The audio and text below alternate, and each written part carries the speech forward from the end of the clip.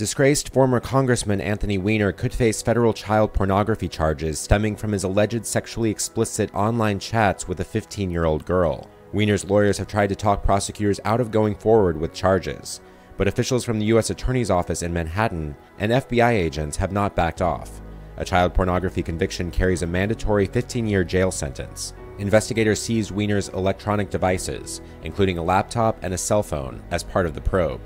Sources told the newspaper that the two sides could be angling for a plea deal. Weiner has said he might be the victim of a hoax. Weiner recently spent time at a pricey Tennessee sex rehab facility in the wake of an announcement that his wife, Huma Abedin, wanted a divorce. Weiner resigned from Congress in 2011 after a lurid sexting scandal.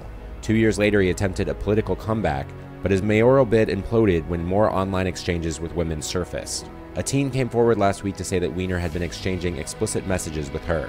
The girl said she blew the whistle after seeing reports of Weiner sending pics with his toddler son in the background.